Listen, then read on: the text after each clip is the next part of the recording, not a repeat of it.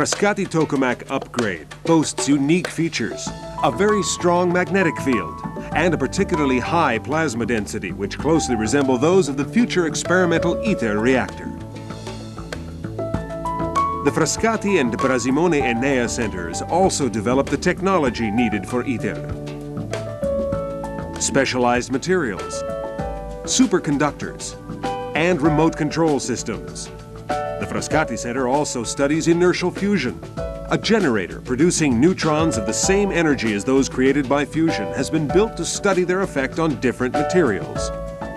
The scientists working at FTU have come from all corners of the world to investigate the complex phenomena that influence performance and stability of the plasma within ITER. Through their efforts and research, they've managed to heat the plasma to over 100 million degrees using powerful microwave beams. The Enea Euratom Association includes Enea Unità Fusione, CNR Plasma Physics Institute, Turin Polytechnic, Create Consortium, and RFX Consortium.